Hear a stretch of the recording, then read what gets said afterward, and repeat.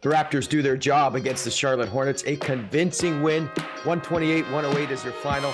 Welcome to Raptors Tonight. I'm Randy Urban, joined by Jack Armstrong, Sherman Hamilton, and Paul Jones. Sherm, big win for the Raptors. They definitely needed it. Freddie VanVleet, first Raptor to at least have 20 points and 20 assists in a game.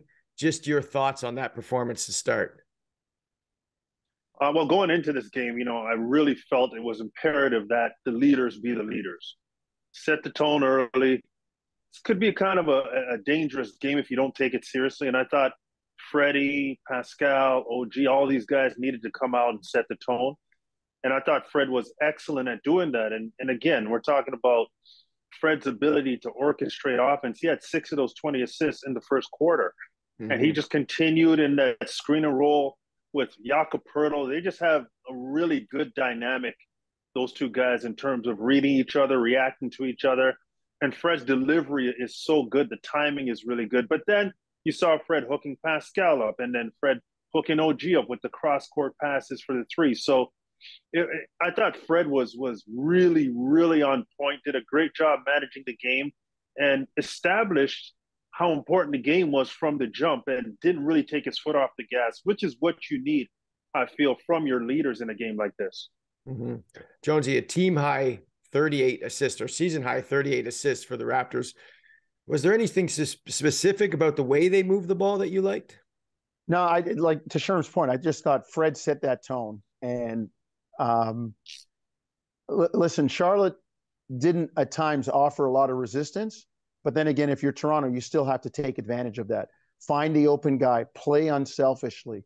I thought they did a good job of making the extra pass, like and an awareness of who had it going in the game. OG was terrific from the 3-point line, and the ball somehow or other kept finding him. Well, that's a conscious effort. I mean, there was one where Fred took the ball. It was on the near side wing. Fred was kind of losing his balance, but he saw OG open in the corner, and Fred could have picked it up and taken a tough three himself. Mm-hmm. Instead, he makes the extra pass, and Anunoby knocks it down. And I think there's a consciousness, and the same way missing shots becomes contagious and infectious, ball movement does too. Everybody's trying to make the next pass, the extra pass, and everybody feels involved. And when you're giving it up like that, you know it's going to come back to you. So I thought they did a really good job of sharing the ball tonight. And the leader, Fred, was the guy that set the tone. Yeah, and Jack, going back to this game being kind of tricky, this is a must-win game for Raptors. Every game's must-win at this point if you want to move up in this play-in situation. But, Charlotte's basically solidified in where they're going to be in the standings. And they're playing for pride and just that free and easy, nothing to lose. That could be a tricky thing to kind of overcome. We saw them beat the Dallas Mavericks 2 times in a row last weekend. Well, coming into the game, they win 3 out of 4, right? Yeah. So they've played well, and I said on Friday night after the Sixers game that I thought Fred VanVleet and Pascal Siakam struggled in that game, and they needed to play well. And to Sherm's point about, hey, Fred came out and set the tone right away, and all the veteran guys set the tone right away. Pascal was really good today too. Mm-hmm. But this is the time of year they should be good. I mean, this is the time of year that you want to hit your stride. You want to be at your best. You want to be dialed in. And to Jonesy's point, there was very little resistance from Charlotte, and it was a very comfortable, free and easy game. There were times I was watching it on TV. I'm like, man, it's like a pickup game today. It's just very relaxed and and you're getting kind of what you want. And, Wednesday, Friday, and Sunday, the 2 games against Boston and the game against Milwaukee, if those guys have to play for something, you are not going to be free and easy. Mm-hmm. But nonetheless, it's nice to get a win like this. It's nice to get back to 500. It's nice to say, hey, Tuesday night, you got a chance to get have a winning record and have a chance at a winning season. And, considering how frustrating this year has been, maybe you can win a few games down the stretch here and have a winning season, and then, work your way through the play-in. But all that's in front of you still, in spite of how frustrating it's been. Yeah. All that's still there on your plate, and you can still accomplish a lot. Mm-hmm. Sherm, let's talk about Siakam. 29th birthday today. Great way to celebrate. 30 some odd points, a bunch of assists, bunch of rebounds. When he's playing like this, when he's getting his points and being dominant within the flow of the offense, it feels like the whole team thrives with that. Well, they do, and I think the whole team should put a petition in so that Pascal can play against the Hornets every single game of his career. I mean, he just goes to work on them. I mean, he has his way. He scores at will. He rebounds at will. He does whatever he wants against his team. And it was good to see him have another performance like that because, to be quite honest, as Jack mentioned, that last game, if the Raptors got more from Pascal, more from a Freddie, that game could have been different. And that would have been an even bigger win than today. So I think Pascal is understanding there's no more time for any slip-ups. There's no more times that he can have a game off. He's got to bring it every single game, and it's good that he's got the jump starter to his good game streak in terms of Charlotte for 2 games. But he was excellent. I mean, he was aggressive. He was downhill. He finished at the hoop.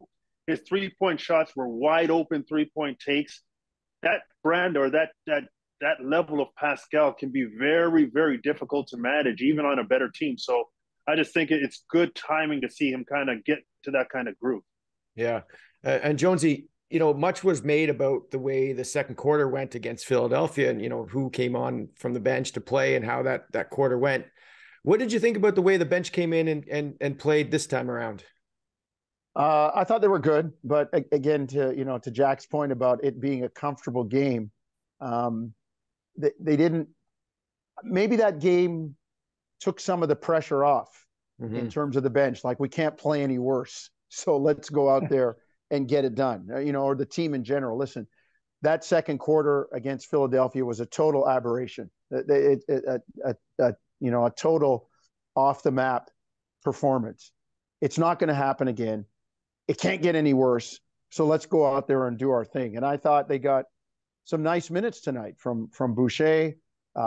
Jeff Doughton is always solid when he takes the floor.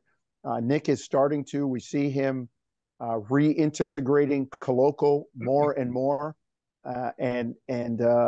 Listen, I think they're going to need the bench for stretches of important games, because as much as the fans write in and cry about, well, how can you have Fred and Pascal on the bench or Scotty on the bench at the start of the fourth quarter? Well, they can't play 12 minutes in a close game like that all out for the entire fourth quarter. Or, they can't log 43 effective minutes without taking some plays off. So you're going to have the bench step in and play hard enough, play well enough, keep leads, increase leads, not let deficits increase while the starters get a rest and they can come back in. It's just a fact of the way it is. So, and to Nick's credit, he continues to go to his bench and say, listen, I need you guys. And the length or the amount of time that you play is based on your productivity on the floor. Go ahead, Jack. Just speaking of the bench, the one concern I had late in the game, and I'm sure you'll all agree with me, was obviously OG Anunoby leaving the court and having to go to the locker room and get x-rays. And in OG's 6 years, anytime something like that happens, you get very nervous. So fingers crossed, knock wood, right, that he's going to be okay, because he's playing great. He is, yeah. And I've said it many times, the reason he's playing great is he's playing. He's actually playing. And the fact that he's playing, he's getting reps and he's playing more and he's playing better. Therefore, his piece of the puzzle is growing because he's available to play. He's being productive, and therefore he's getting a greater responsibility. The thing that's always been frustrating for him in his career is the fits and starts of you get these flashes and then, he misses 12 games. He plays again and the same thing happens. So you just hope and pray that he's okay and he's able to play Tuesday night. And if they are cautious, and they say, well, we'll hold them out Tuesday, but we got Wednesday in Boston. I get that. The challenge is you got to win Tuesday. Mm-hmm. So, so it'll be very interesting. But that to me, just one word of caution, because when I saw that, I'm like, oh my goodness, not again. And you got other people on the bench right now banged up. Mm-hmm. Yeah, I saw the slow-mo replay of that, and it's tough. It could be bad, but it could be one of those ones that you're okay in the next couple of days. And it's tough because not only he brings you this amazing defensive presence, but he's 44, Sherm, for his last 83 from the 3-point line, which is, over 50%. That is a massive sample size. This guy is just a dominant NBA shooter right now. Well, he's doing a great job in terms of offensively, not only shooting the ball, but being very, very efficient when shooting the ball. And, you look at the way the Raptors played in a game like this, where they have 38 assists.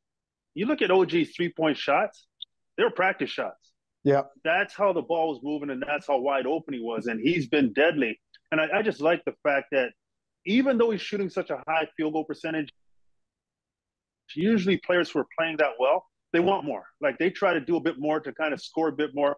OG is just staying in his lane. He's continuing to get what he gets off of the offense. And when his number's called, he makes a play. Mm-hmm. But the best thing about it, guys, to me, is that even though offensively he's doing a great job, there's no slippage defensively.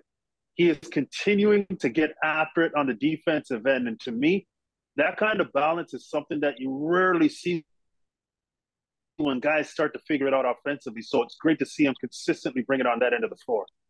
I just want to make one point. I'm watching OG right now, and I'm thinking of 2018, 2019, a young OG Anunoby having the honor and privilege of playing with a teammate like Kawhi Leonard. And I'm watching OG play now. He looks like Kawhi out there. Mm-hmm. I mean, he's like just efficient, stoic, outstanding on both ends, like really good. Like really good. Now, I'm not putting him in the category of Kawhi. Mm-hmm. Kawhi, when healthy, is a Hall of Fame player.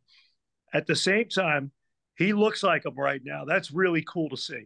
Mm-hmm. Jonesy, what about going forward? What do you think the Raptors need to do to tidy up anything? Do they need to tidy up anything for this next game? I thought the defense slipped a little bit in the second half. It got into we're ahead by enough. And I've always said this, recently, especially the NBA seems to have devalued defense a little bit. And sometimes it's your offense that wins you the games or keeps you in games. And I thought Charlotte I didn't think at any time they were a threat to win the game, but I thought they got very comfortable offensively at points during that game where the Raptors kind of treated it as, okay, your turn, my turn, your turn, my turn. And they didn't make it as difficult. Let's face it, at the beginning of the game, Charlotte was shooting under 42%. Like the Raptors defense came out, and what it seemed like once they established that and their offense was going, it's like, okay, well, we can lean on the offense today. And they took their foot off the gas a little bit defensively. I just think, both Sherman and Jack have said this before, and I totally agree with it. And, I've said it too. When you play the good teams, we get to Wednesday night against Boston, Friday night against Boston, maybe next Sunday against Milwaukee. When you play the good teams, you can't have it your turn, my turn. Because when your turn doesn't produce a basket and their turn keeps producing basket, your defense has to step up. Right. So I just thought Charlotte got a little bit comfortable offensively in the middle of the game and in the second half. I'd like to see that continue to tighten up the way it was in the first quarter. Mm-hmm. All right, guys, great stuff. Going to stop it there. Raptors finish their mini 2-game series against the Charlotte Hornets on Tuesday. Tip-off goes at 7 p.m. Eastern. After the game, be sure to catch Raptors Tonight on Raptors YouTube and NBA TV Canada. Thanks for watching, and we'll see you next time.